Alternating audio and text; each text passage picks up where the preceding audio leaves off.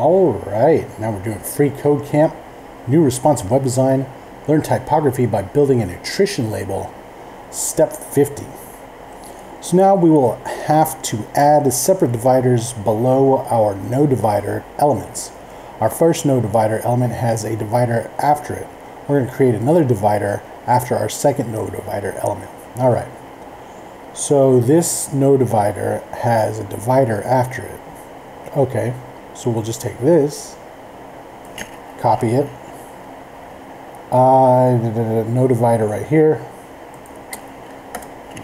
do this, and let's see what happens. Alright, good, and submit it. Alright, now we're on to step 51, and we'll see you next time.